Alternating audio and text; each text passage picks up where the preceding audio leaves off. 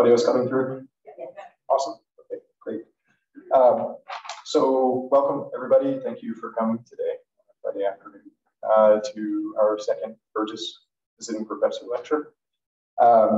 It's really my great pleasure to introduce Professor Karl Linden for his talk today on protecting public health at the speed of UV light. As one of our Burges Endowed visiting professors, Karl's in residence with us in Moore Hall this quarter, for the whole quarter, and is collaborating with students and faculty for the quarter. So he's around. He's come visit in Office 302 upstairs. He's coming to us from CEE Boulder, where he is a professor of environmental engineering and a Mortensen professor in sustainable development. And recently was appointed chair. So congratulations to Karl.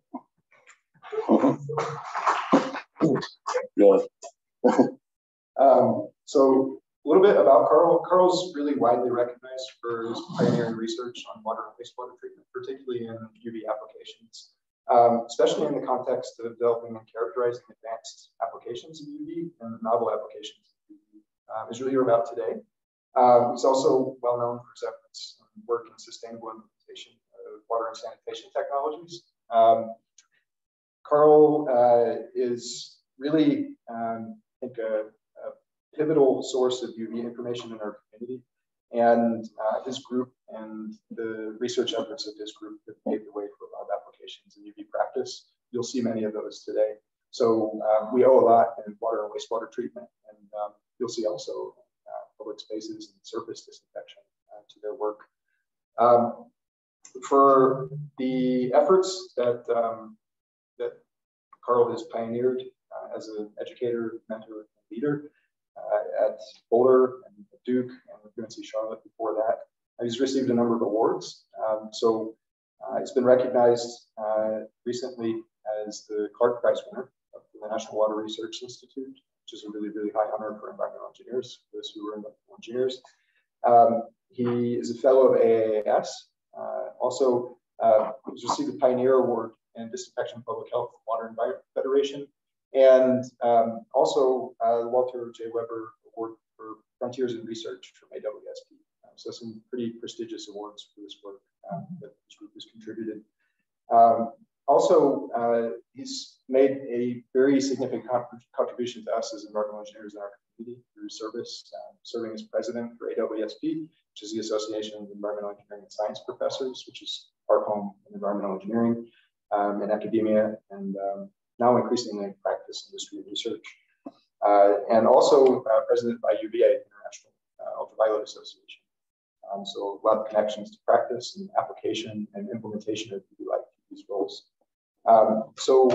A few lighter factoids about Karl. So some things I learned just yesterday, some things I hadn't anything about before, might be of interest. He is a thespian and has a background in theater way back, and apparently was working in a theater group as friend and understudy of Ben Stiller as a young person, and also is a big fan of the Grateful Dead,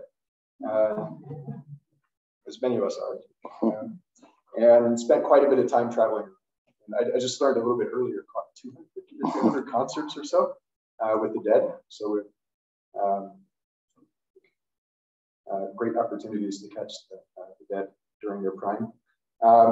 He also, this is really cool, actually, has published 3 papers with his daughter, Yarrow. Yarrow was a student here in public health with Scott Meschke's group for bachelor's, and is now doing her PhD over at UNC Chapel Hill, just next door to where Karl was at Duke. So she's now following along in similar footpath. And also in general, Karl's a big fan of hiking, music, as you heard, a lot of live concerts, yoga, and lots of cooking and drinking great beer. So I've enjoyed spending a lot of good times with Karl in the past. I can vouch for those, a number of those aspects. So with that, hopefully you have a good picture of Karl Linden, and I'd like to welcome Karl. So with that, please welcome Karl.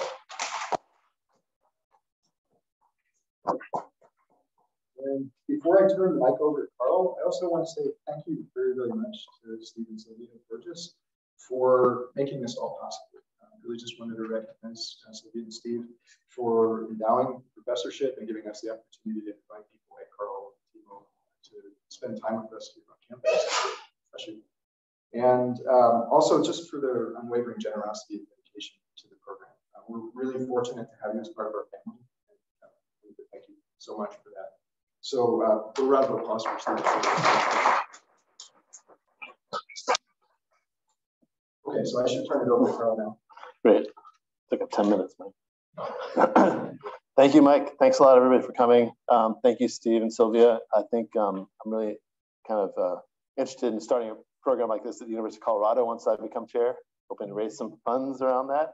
So I want to follow in those footsteps that you've provided and the model you have here, which I think is a really awesome opportunity to bring people to the university and really get in deep with faculty and students and get to know people and develop new collaborations. So thanks a lot for doing that. Quick recognition, my partner Rebecca's here and my cousin is here too, Daisy. So I've got two great supporters as well as other folks, so I'll point out in a little bit.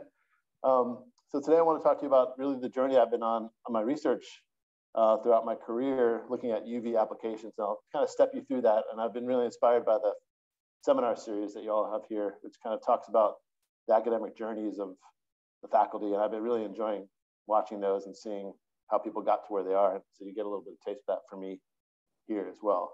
And before I start, I really want to recognize the folks that do everything that you kind of put into place some of the visions I have and then contribute greatly to the visions of our research. And that's all the students that make the work possible. This is working here. Sorry. That works. Good. So I got a few pictures of folks, some of my students over the years that really made all this work possible and contributed all the amazing ideas that we've had and the progress that we made in my group. Some pictures from Boulder as well. And I have the pleasure of inviting one of my students from Boulder to visit us here for about a month with Mike. Emma is in the back there. Thanks, Emma, for coming along. I think one of the best ways to develop a collaboration is to bring students together and have them work together. And that's really exciting that the Burges Fellowship helps to enable that by providing funding for her to come as well and enable a good visit to happen. Actually, it reminds me when I first met Mike, he was a grad student in Switzerland and I was maybe there on sabbatical. I'm not sure if that was the time, but one of my students came with me as well to Switzerland at that point, got a good collaboration going. So it's really nice to do that. So thanks to all these folks here. So let's go through a couple of points about my journey. I call it the right place, the right time with the right people, because it's all about almost serendipity about how we get to where we are. And I think I've heard this a lot in the talks I've seen through the faculty here at the University of Washington in the department. But back in 1987, I was an undergrad at Cornell, and this faculty member, Bill Jewell, really enabled me to get involved in research. I had an NSF undergrad research fellowship with him, and he was one of the pioneers looking at kind of development of alternative gases from waste products. So looking at methane generation, he was kind of ahead of his time, and he always rubbed edges and elbows with people, and I kind of learned a bit of a fighting spirit from him about really standing up for what you believe in as far as your research and moving forward, in light of some naysayers even. And I'll tell you about that too. I got the chance to work on a project with Bill, and that project eventually moved to University of California at Davis, where I decided to go to grad school. And so my first claim to fame was being on the cover of Biocycle magazine. That's me back in 1991. Working on an anaerobic digestion project where we tried to produce methane from solid waste. I was the person who sorted through the garbage and put all the organic stuff in the digester and threw out all the plastic. It's a little bit before we had a lot of recycling. And George Sabanagos was the professor at Davis who brought me there and brought the project. And this project eventually moved to the Folsom State Prison, where the prisoners did the work that I did. But it still is working. It's great program. In 1992, I was able to get a position working with Professor Jeannie Darby, who hopefully will come up here in a second. And she took me under her wing as I was her first graduate student. She had just started at the university, and she had a project on UV treatment of wastewater. And Jeannie got me involved in that. I worked on that for a few years, published my first few papers with her and George as well. And I was awarded a Trojan Technologies UV Fellow for, let's see if I can do this way. Oh, there we go. Sorry, oops, getting ahead of myself. Trojan Technology UV Fellow as a grad student. So this is a UV company, one of the biggest ones, and we worked on UV wastewater disinfection. So that worked out pretty well, got me some funding. And then when I was ready to graduate, I met two folks in 1997, Jim Malley and Phil Singer. Jim Malley was kind of the lone wolf out there working on UV for drinking water. So a few people working on wastewater, but he was working on drinking water, and no one else was really working on this. So I met him at a conference, actually, same conference I met Jim and Phil. And it turned out Phil was my academic great-grandfather, which was, I didn't know that at the time. He kind of pulled me aside, hey, do you know we're related? That means like my advisor's advisor was Phil Singer. And Phil was a professor at UNC Chapel Hill, and he really took me under his wing as well and showed me the ropes about how to write proposals and got me involved in a few things and really mentored me throughout my career. He sadly passed away a few years ago. And Jim is someone who I just, could talk to about crazy ideas we had, and he was the only one who would listen to me at the time as I thought about my work in UV. In 1998, I met Jen Clancy, and she had just discovered that UV was really effective against cryptosporidium, which I'll tell you about in a second, for disinfection. That was a really pivotal moment. And I also met Alex Mafidi, and Alex is actually an engineer working in Seattle here in Confluence Engineering, and he was the first person I met online and didn't know, never met in person. We wrote a proposal together, my first proposal. He worked at Metropolitan Water District of Southern California. So he was my first online relationship academically. But now we do it all the time. I work with people I never met before now. It's kind of crazy. But Alex was the first one that I worked together, and we wrote a proposal together, and I got my first funding from the American Water Works Association Research Foundation, my first project as a professor. So I mentioned 1998, kind of a tipping point for UV treatment because this discovery was made about cryptosporidium. And cryptosporidium is a pathogen that was implicated in an outbreak in Milwaukee in 1993 that sickened about 400,000 people in the city, almost the whole city, and it killed about 100 people, this outbreak of cryptosporidiosis. And cryptosporidium is a protozoan pathogen. If you ever got Giardia hiking, it's a similar type of pathogen.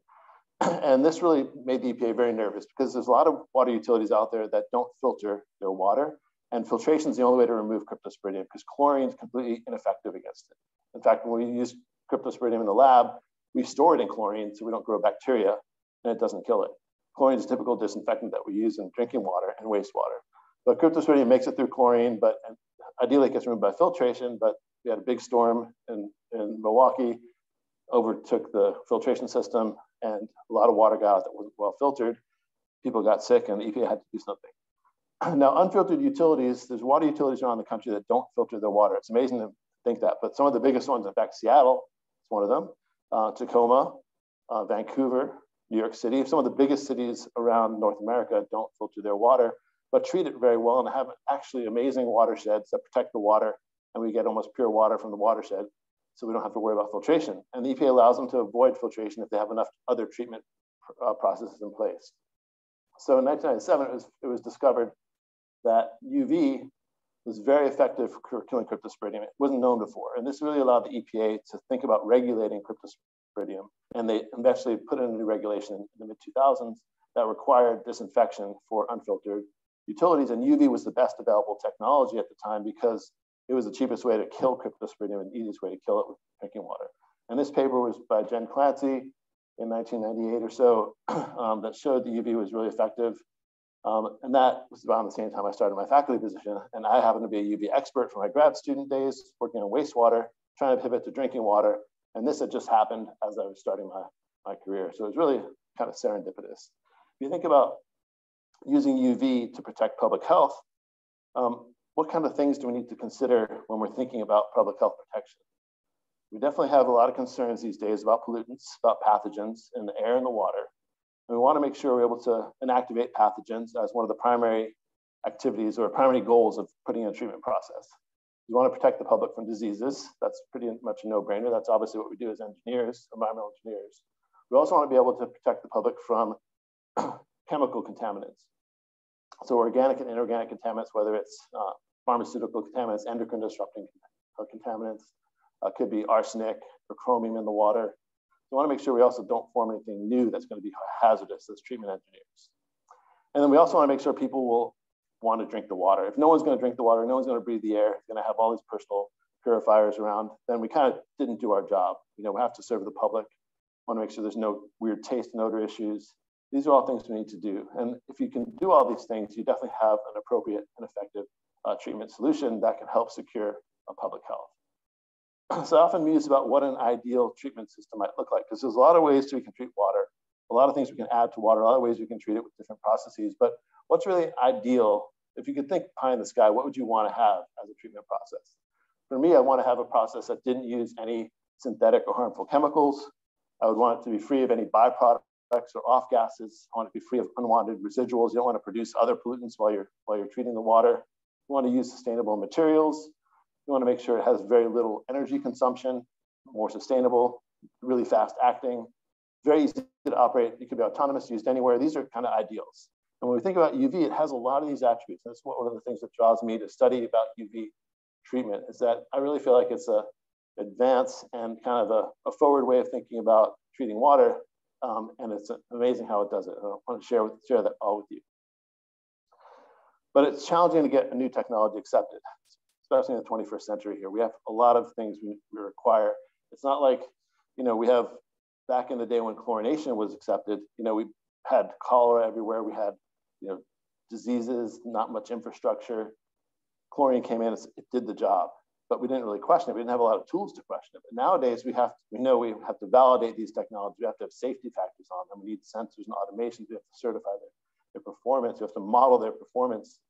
And it all takes basic research, which is what fuels the work that we do. I want to make sure we minimize things like byproducts and residuals, the side effects and toxic materials. If we do that, we require the good things and kind of avoid the bad things. That's what we need these days to get something accepted. So I want to give you take you on a bit of a journey of my work, talking about UV treatment. And first I want to talk about wavelengths of light. So light that's all around us. It's amazing we can harness this energy and its power for a treatment process. Then talk about how we can tailor applications of UV using innovative new sources such as LEDs and excimer sources. Then I'll take a little bit of an interlude to see where we're at kind of in the journey of UV in academia and engineering. And then talk about how we can leverage opportunities given what we know, what the potentials are for the future, and what the future might look like in a world where we have a lot more application of UV technology. So first, let's talk about the importance of wavelength. And a little bit of this is a bit sciencey, a bit fundamental, but I wanted to share with you some of the things we've learned and we've discovered, and just give you a basic understanding about light. So we all know that when we get exposed to light, say sunlight, we feel maybe a little bit warmer, maybe we get a suntan. That's because the photons of light that come down have energy. They're packets of energy, I think about them. And the lower the wavelength, the higher the energy of that photon. So with UV, we're talking about wavelengths that are beyond the violet of the visible spectra. So here's the spectra of kind of the rainbow. The visible light goes from about 400 to 700 nanometers. But below 400, we have the UV range. The UV range is broken up into about 4 different categories. One is UVA, which is sunlight coming down to the Earth's surface between wavelengths of about 315 to 400 nanometers. This is kind of what I think of as the UV tanning range. Then we have the UVB range, which is from about 280 to 315. Now the sunlight, when it hits the Earth's surface, it cuts off at about 300 nanometers. So 300 nanometers and below, it doesn't reach the Earth's surface, thankfully, because we have an ozone layer. So, but wavelengths above 300 nanometers does reach the Earth's surface. So UVB contains some of these wavelengths, and that's what I think of as the sun burning range. It's higher energy photons. It can damage your skin more. It can penetrate into your skin and cause damage. And then there's the UVC range, which thankfully those photons don't actually make it to the Earth's surface from the sun because of the ozone layer. But these are the ones that are the germicidal and effective wavelengths that we want to use for water treatment. And over here, we can see a curve here that shows basically the absorption of nucleic acids or the effectiveness of UV for killing pathogens. And this effectiveness seems to peak around 254, 260 nanometers. These are going to be the really important wavelengths that we want to use for treatment of water and treatment of air, because these are very lethal toward pathogens. And I'll talk to you about that a little bit more. So UV, this high packets of energy come in and they hit an organism, and that light and photon gets absorbed, and that energy gets transferred to where it's absorbed, which is in the nucleic acids, highly absorptive. And that photon comes in and basically breaks apart the complementary bases on a double helix, in this case, the DNA, and forms damage sites all along the nucleic acid that's in your cell, in the cellular DNA, and then in the microorganism DNA or RNA. And that basically causes the organism to not be able to replicate itself because it can't replicate its nucleic acids. It can't make another copy of itself. So it's basically inactivated or dies off very quickly. And so UV works against anything that has nucleic acids, which is all of life. And if you can get the UV light into the pathogen, you can damage that nucleic acid, destroy its ability to replicate, and inactivate that pathogen. That's how UV works. It doesn't actually blast apart the organism. Actually, just the photons get absorbed by the bonds, and those bonds break apart. So it's good against bacteria, viruses, protozoa, any type of pathogen. It can also harm our skin. That's another thing. We want to make sure we don't get exposed to it. But UV is very effective for killing pathogens. So which wavelengths are we talking about? Typically, the wavelength that we talk about most often is 254 nanometers. That's because that's characteristic wavelength that's emitted by a low pressure mercury vapor lamp. The mercury lamps are all around. In fact, all these fluorescent lamps are mercury lamps, and all these lamps actually emit UV light. But that light actually gets captured by the phosphor coating on the lamp, and then it fluoresces in the visible wavelength range. That's why it's called fluorescent lights. But inside, there's actually UV photons at high energy being generated and then emitting photons at lower energy in the visible range. So low pressure UV is very common. It was discovered in the early 1900s. I think Peter Cooper Hewitt discovered that. And then we also have other lamps that if you increase the vapor pressure inside the lamp and you have medium level of pressure relative to the low pressure, you get this different spectra. You get this emission of polychromatic light. And these span wavelengths from 200 nanometers all the way up into the visible range. But important for us is this 200 to 300 nanometer range, which is where most of the activity takes place for disinfection and oxidation. So keep these figures in mind. The low pressure is a single wavelength. Medium pressure is this polychromatic light. So what do the UV systems look like? Here's a UV system in the top left that's used for wastewater disinfection. It's treatment for wastewater coming out of a wastewater treatment plant. You can see the light's kind of glowing. The green glow is kind of from a little bit of algae in the water. And the lamps are actually submerged in the water, which is kind of mind-blowing to a lot of people. You don't usually want to combine electricity and water, but in the case of UV, if you do it right way, it works fine. And you can control the lamps, seal them off, and run them off of electricity and have the UV energy being emitted. These are other UV systems. This is an advanced oxidation system. There's about 72 lamps in here going into the screen here in each of these reactors. This gives a high dose for destroying contaminants in water. This is a medium pressure UV system. The lamps are basically underneath the water here, and the water's running through, again, in kind of open channel flow. And this is a closed pipe system with about 5 medium pressure lamps in it. And this system here could treat about 20 million gallons per day. Think about UV light, it's traveling at the speed of light. That's pretty fast, 3 times 10 to the 8th meters per second. And UV will act very, very quickly to inactivate pathogens. One of the things that's different about UV compared to chlorine, you might take about 30 to 60 minutes for chlorination to work for disinfection. For UV light, we're talking about 1 to 2 seconds often, as far as the time you need for inactivating the pathogens in the water treatment process. These systems are in, this is actually one of the first major systems put in Tianjin, China that I visited, brand new system. And these systems are in place in water reuse facilities all around the world. And this is a common one that's used in wastewater treatment. So when you think about UV, you have to talk about the dose of energy because the UV photons have energy. We're delivering that energy to a system. So we talk about UV dose. And this plot shows a bunch of different pathogens. This is for disinfection of pathogens. And the dose that's required in millijoules per centimeter squared, basically in energy over an area. So how intense the photons are within a given area. And all these data show the dose required for 4 log reduction, which means that about 99.99% reduction in pathogens. So if you start with, say, 10,000 organisms, you're going to get down to 1 organism left over. And if you can get 4 log reduction, that's typically what regulators require for virus disinfection or bacteria disinfection in water treatment and also in air. So if you think about these, you can see these common bacteria like Legionella, Salmonella, cholera. These all take very, very low doses for inactivation. Then we have some viruses like poliovirus and hepatitis. These take kind of moderate doses around 20 to 30 millijoules, and Cryptosporidium giardia take about 20 millijoules. And you see this line here at 40, this is basically the standard dose that's given in drinking water treatment plants. That's required by most regulators is around 40 millijoules per centimeter squared. But there's one organism, adenovirus, that really stuck out in this dose response data. It requires about 4 to 5 times more UV energy to kill this virus than it does to kill these other viruses or even these bacteria. And this really was a question that we asked, like, what about this organism causes it to be so resistant? So it's 5 times more resistant, say, than other viruses.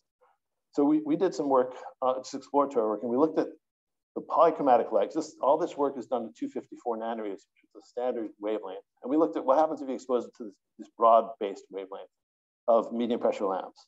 What we found is when you have medium pressure UV, it actually reduced the dose that's required by quite a bit, almost to the level of normal viruses. And we saw with this polychromatic light that we're able to reduce the required dose to get the 4 log reduction. If you remember, we have this polychromatic light here with this medium pressure UV that has these wavelengths. So then we asked the question, well, which wavelengths why is this happening? Which wavelengths are most important? And we got some funding to work with the National Institute of Standards and Technology to study individual wavelengths and looking at virus inactivation. And we did that over a period of time. And we used one of their UV lasers, which they can actually get really narrow bandwidth of specific wavelengths generated. And we looked at exposing this virus, this adenovirus, specifically to wavelengths at 210 nanometers, 220, 230, 240, 250, 254. And we want to see what was the response of this organism and which wavelengths are most important for killing it. And maybe we can redesign our system to be more efficient for killing viruses. And what we found was that compared to 254 nanometers, this is wavelengths from 200 to 300, the effectiveness of 254, if we set it to 1, the wavelengths down at 220 were about 12 times more effective for killing this virus than the 254 nanometer. And that explained why this polychromatic spectra is much more effective, because it had those wavelengths being emitted. And this combined, all these wavelengths combined acted to better inactivate this virus, which previously was thought to be very, very resistant to UV. If we use the right wavelengths, we can then enhance the inactivation. And even wavelengths, say around 270, were about 1.5 times more effective than at 254. So this really opened up a whole world of thinking about, can we tailor wavelengths and pick wavelengths for achieving certain water quality goals or air quality goals? So we looked at this a little bit further, and we had about 10, 12 years of research on this specific topic, which we're still working on actually. And we applied it a lot to viruses. In this case, this picture of the virus in the middle here is adenovirus. Now, viruses are a really interesting organism. I got a chance to take a virology class when I was an undergrad. Viruses aren't even alive. We can't even call them microorganisms. We call them particles. They're viral particles because they don't have any, they don't respire. They don't act like they're alive at all. All they are is packets of nucleic acids surrounded by proteins, basically. And adenovirus here has a bunch of interesting features, and everyone knows about the spike proteins on the coronavirus and all that stuff because you hear about that. And I'll talk about that in a little bit. The adenovirus here is basically nucleic acids surrounded by these proteins. These are penton proteins, hexon proteins, and they have these fiber proteins. And the way that viruses work is these proteins out here are actually the messengers that go out and try to find the host to infect the host. So these proteins are really essential. So proteins can go and find a host, like say, find your intestine and make you sick, or find your lung cell. They could attach and then start to cause an infection. They actually enter the cells and inject their nucleic acids in there, and then they replicate themselves, basically using the host as its source of new viruses. So that's how it causes an infection. So these viruses, proteins, are really, really important for the infectious cycle. But if you look at the wavelengths here, this graph shows the absorbance of DNA, nucleic acids, and the absorbance of protein across 220 to 300 nanometers here. And for the genomic damage, we're really concerned about and thinking about the most important wavelengths are going to be in the range of the highest absorbance. So we see the highest absorbance between 240 and 280 for DNA, and also below 220. And for viruses and their proteins, the most important wavelengths tend to be more around 280, where this peak is, and then below 240 nanometers, where this whole range of absorbance is. So when we think about this, we can think about how can we kind of utilize this information to design new systems to actually take advantage of protein damage and DNA damage and better kill, if you want to call it that way, viruses and other pathogens. The next part is to talk about how do we tailor these wavelengths to take advantage of these properties of UV light. Some of them have to do with advances in the technology, which have come about, in the time that I've been working on UV, some of it around UV LEDs and other lamps. So if we could think about designing our own UV system, our own emission profile, what would that look like? We want to include wavelengths that make sure they're really effective against pathogens. We want to not emit wavelengths that don't do anything for us because that's wasting energy. We don't want to waste electricity. We could ideally operate them and select them for specific microorganisms for disinfecting them. We could also take advantage of other things like oxidizing and photolyzing contaminants and cleaning up other types of contaminants as well, other than microorganisms. So we tried to think about this and how would we put together wavelengths from individual sources to kind of tailor our own system. So one of the ways we thought about this is using UV LEDs. And LEDs are made to generate different wavelengths of light. Here we have a study where we did wavelengths at 280 nanometers, an LED that emitted at about peaked at 280 and an LED that peaked at 260. Our thought here was that 260 will affect the DNA and the RNA, and 280 will affect the proteins. And if we could just have a system that looked like this, that would be great. So we tried that out and we studied that as well. And then we also looked at what can we think about, can we generate these lower wavelengths of any light sources? Unfortunately, LEDs aren't yet technologically advanced to emit at 220 yet, but there are other sources like excimer sources. So we looked at a few sources, and here's the wavelength output of specific LEDs that are available commercially that LED technology is kind of caught up to. You can get LEDs that emit at 255 nanometers, 265, and these are all within the that sweet spot of nucleic acid absorbance. And then 285 is in that spot of protein absorbance, and then 222 is really strong protein absorbance, and that's where we saw the really effective inactivation of that virus, the adenovirus I showed you earlier. So we did some work on this, and we tailored wavelengths, putting them together and seeing what kind of results we saw. What we found was the 280 and 260 combined, they didn't exhibit any synergy, but they worked as expected. They both worked well, they worked well together, but we didn't see any really, other than additive effects, we didn't see much more. With the 222 though, that was the most effective for viruses. We did a number of different viruses here. And this plot here shows the 222 is the steepest inactivation rates. This is the log reduction and the UV doses here. So the highest value is the best. So that 222 worked really well. And we found it when we sequenced the 222 with the low pressure 254 or the LEDs, that also worked very well and actually enhanced inactivation. So there's a lot of work to be done on this and seeing which ways we can best combine different wavelengths to cause the best outcome for inactivation. So a quick interlude. UV technology, as I mentioned before, is very nascent when I started out. I was a grad student working on this project with a few other students. What I did a year or so ago, I wanted to see how have the number of publications, the number of citations to UV research kind of changed over the years. And what I found was when I did a study on the Web of Science, I searched for UV and water treatment and disinfection. And what you find is if you look back from 1991, and then we go up to 2021, 2022, you see the number of publications the number of publications going up almost exponentially, and the number of citations to those publications also going up exponentially. This is really interesting because for me, when I started out and I published my first paper in 1993, there were only 9 publications in that year that kind of fit this criteria, and only 13 citations to those publications. And if you look at the numbers now, in 2021, we had 290 publications and over 15,000 citations in that single year. So getting in on the ground level, doing research, and this is really kind of the right place at the right time for me. And it's really like an early investment in some stock that kind of went crazy. And that's how I feel about being lucky to have the experience of working in UV technology, helping to push this along and helping to increase this exposure to UV technology and publications. And I bet if you look at many technologies, you see that too, because there's so many publications out there. But this really is interesting to take a look at this kind of analysis.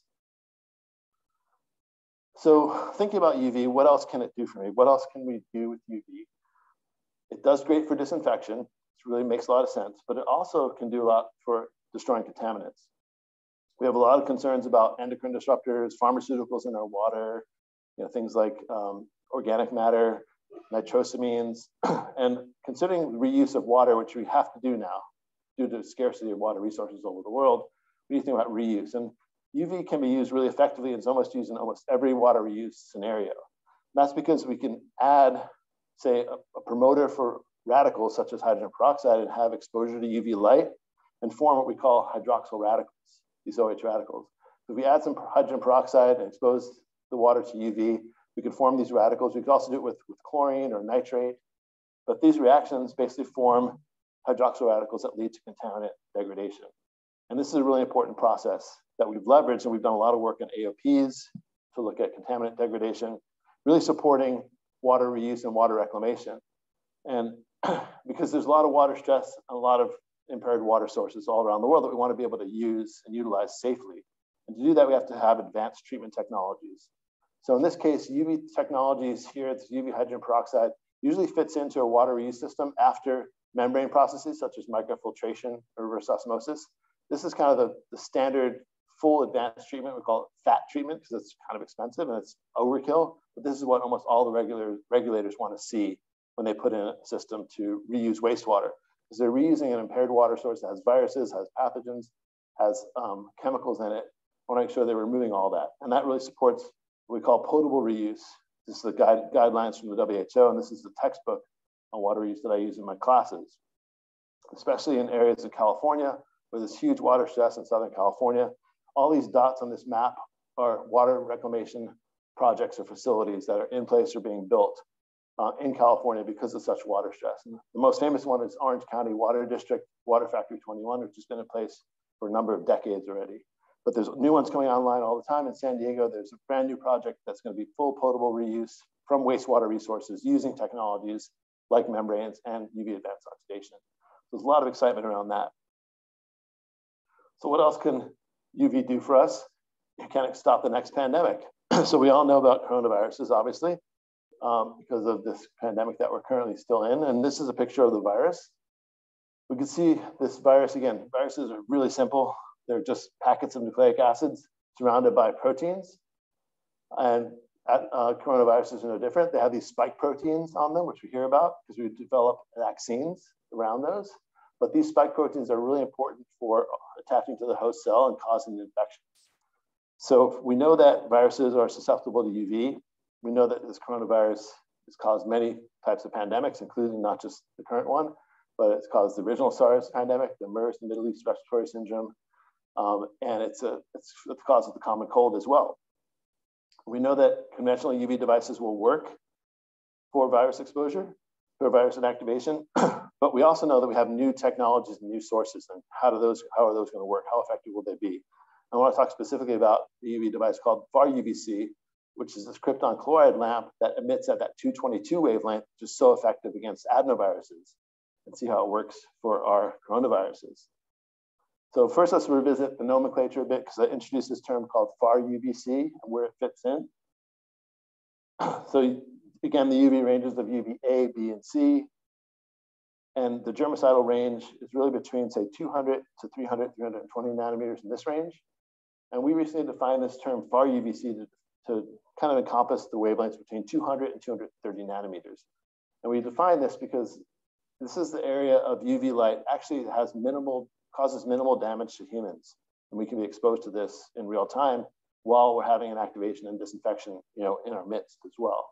It's potentially a game-changing technology. We've been really interested in looking at this as a technology to help improve public health in public spaces.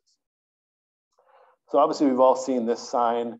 If you come across anything that has UV light in it, we want to make sure we don't look at the light, that we don't expose ourselves to it.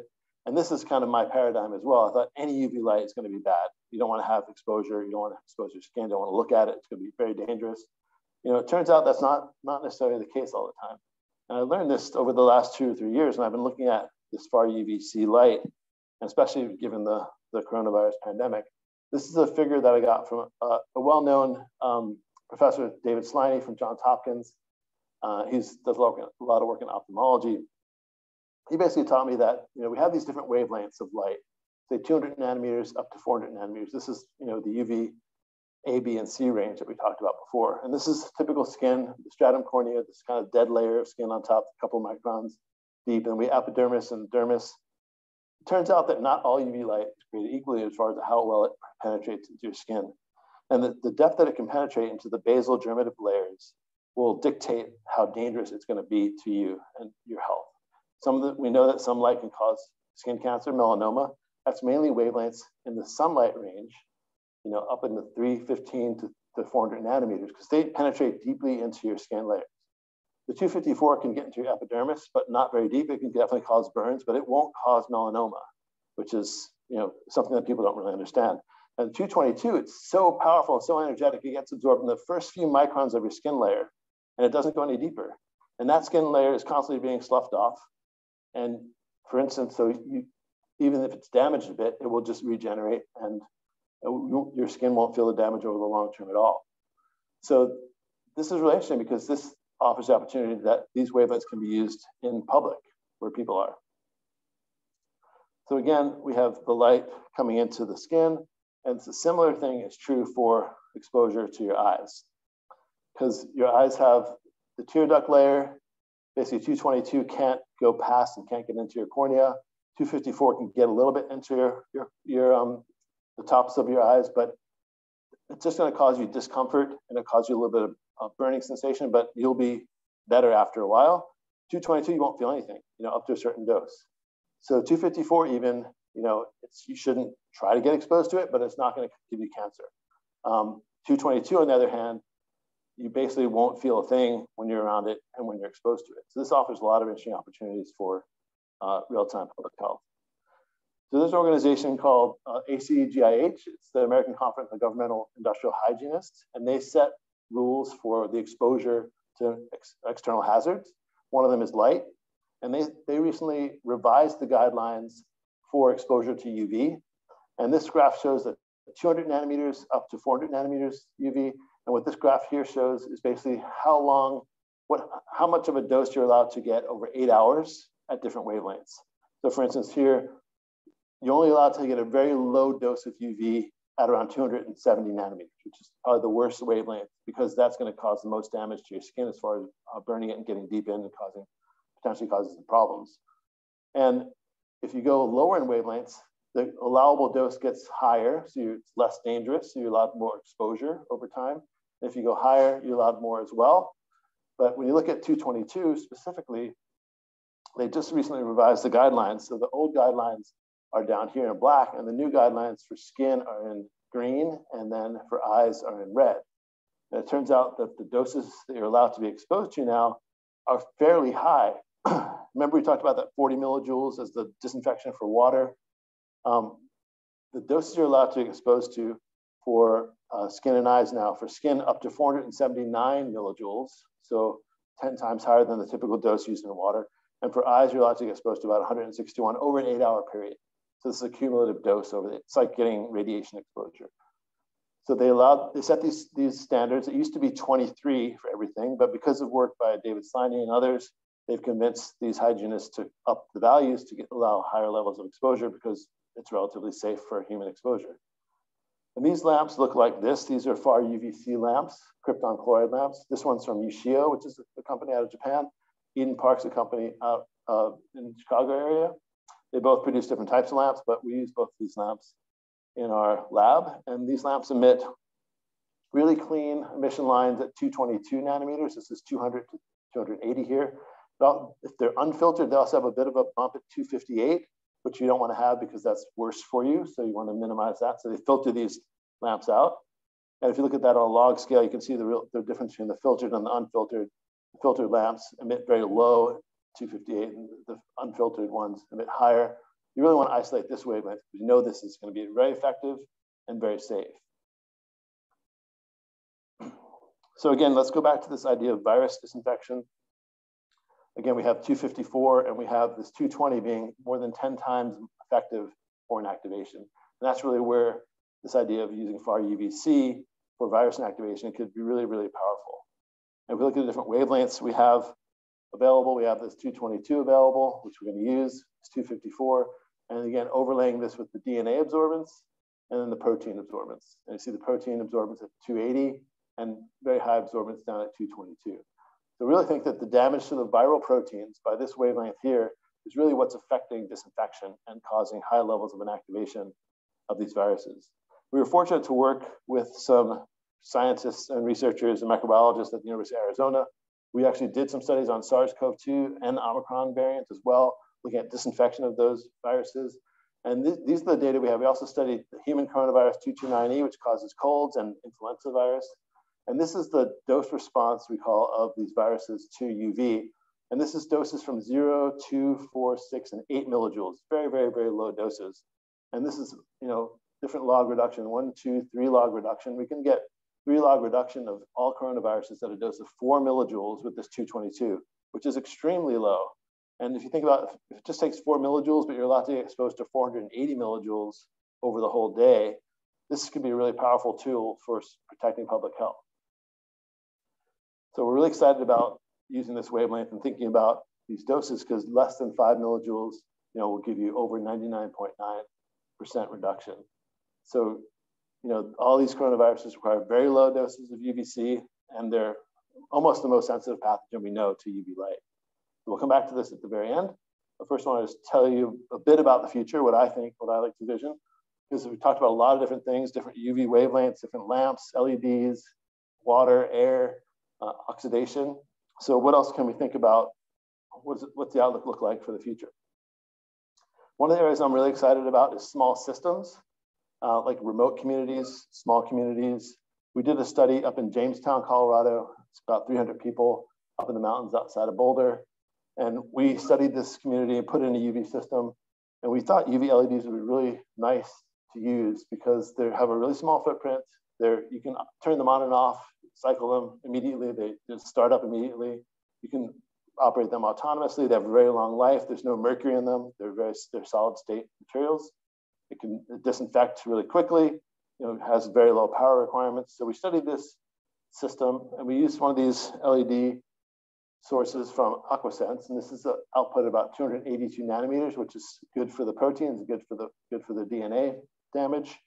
And this is what the system looked like. We studied this for over a year.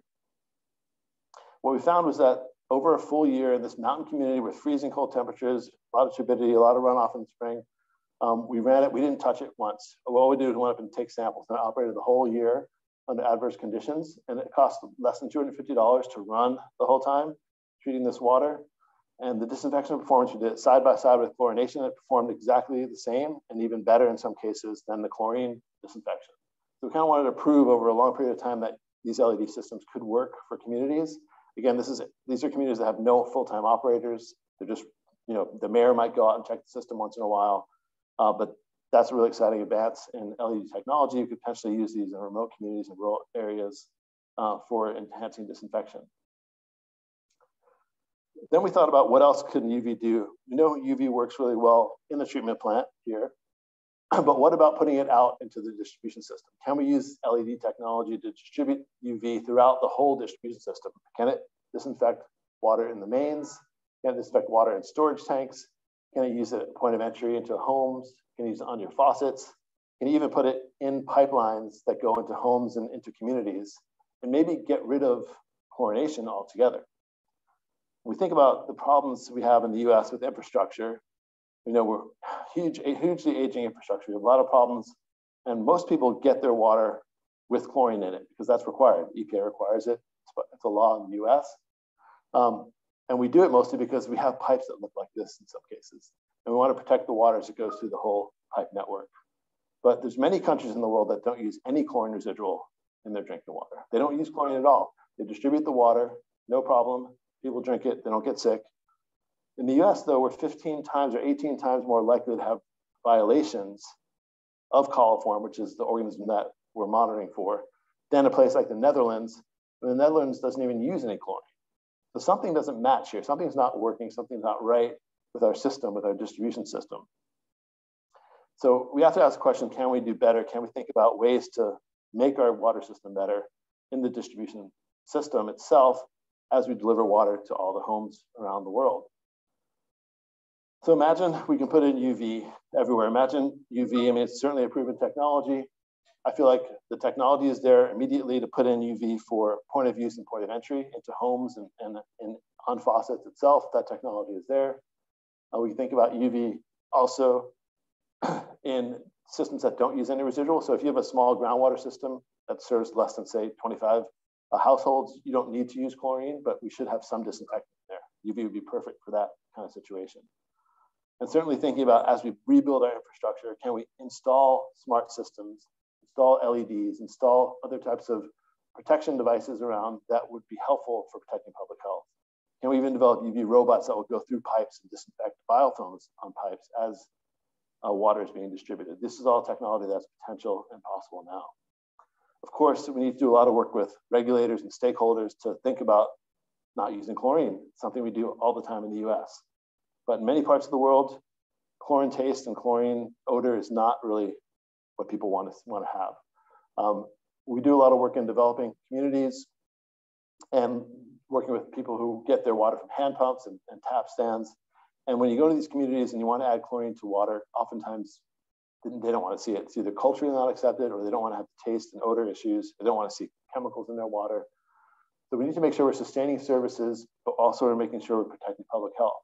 And these types of systems where you might have a hand pump here or a tap stand, we're working on ways to integrate UV technology into these pumps itself. So as the water's coming up, it just takes a second or two to disinfect, and we come out with clean water there, because we find about 30 to 40% of the water systems we work on are contaminated with E. coli.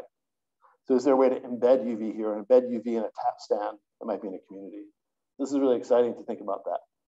And honestly, UV systems are already almost everywhere if you look around. Does anyone have a SteriPen they use for backpacking? Yep, I use it all the time. Here's a SteriPen. This system is just for your household. If you're from Canada, you live in cottage country, you get your water from a lake. Everyone has UV systems like this to protect the water quality. You can disinfect your toothbrush even with UV light. These are all conventional sources. With LEDs, there's these tiny sources you can put on your dishwasher, on your refrigerator water. This is that source we used.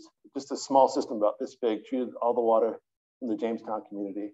You can have UV in a cap of your water bottle, press the button, shake your water bottle around for 30 seconds, be disinfected. This is what an LED might look like. It's really tiny. It's a tiny chip. It fits on the tip of your finger. And think about UV robots.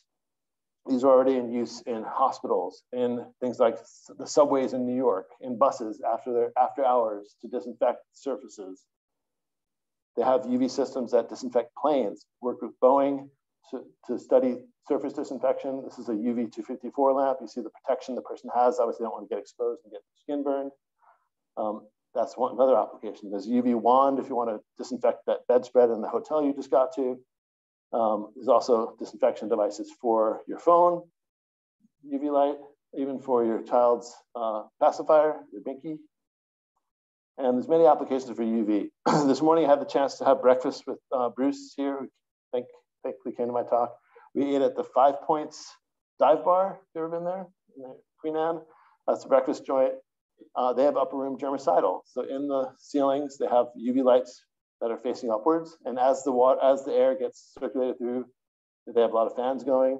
All that air gets disinfected in the upper regions. And these lights are embedded there. So that's a really excellent way to help protect people and not expose anyone to UV at the same time.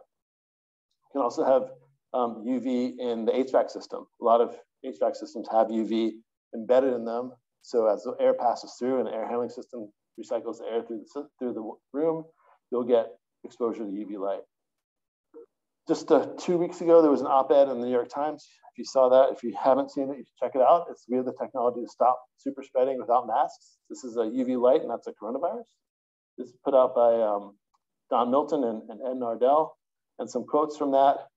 This is GUV, germicidal UV can easily and silently kill half the germs floating in indoor air every 2 minutes or less. It was developed and tested beginning in the 1930s, and same technology as fluorescent lights, which I told you about, and it's still commonly used in tuberculosis wards.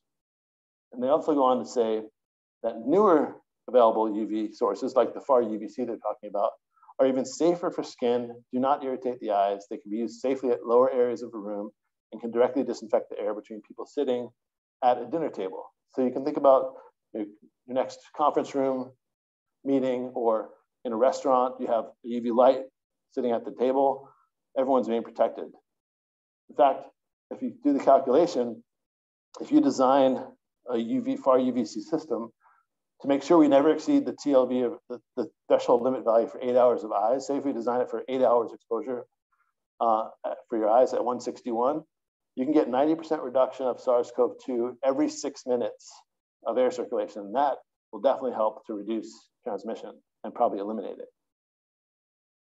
So I was part of my work in the past couple of years was talking about this a lot, and I got asked to get on a podcast with Bill Nye through Science Rules, and that was my 29 minutes of fame recently after that photo from 1991.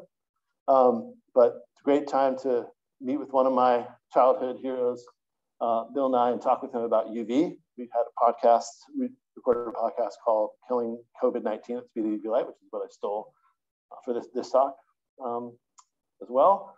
And I also had the chance to think about how do I get my work out to the public more? You know, how do we get people to read it more? And one of the things that we academics have lately is this avenue to publish through what's called the conversation, which is a venue that takes academic research, helps you distill it down to something really understandable by the public. And I had the chance to write 2 articles in the conversation over the past couple of years. The first one was ultraviolet light can make indoor spaces safer during the pandemic if it's used the right way. And the editors there help you write in a language that's really accessible. So I had that publication came out, and it's a short, about 1,000 words or so. And then I wrote a second one after our SARS work came out, and it says the type of ultraviolet light most effective at killing coronavirus is also the safest to use around people. That was the title. And these are articles that, you know, it kind of takes a lot of time to write them, but they actually have more impact than most of the academic journals I write, most of the academic papers I write. These 2 pieces alone have been picked up at news outlets around the world, and they've had over 100,000 reads on them. And that's way more probably than all my papers combined by all the academics that have ever read them. So it's really important to get out and get your work out in the public like this. So with that, I want to thank you for your attention. I hope you learned a little bit about UV, about the different applications, about the future, and hopefully we can have a little conversation and take some questions.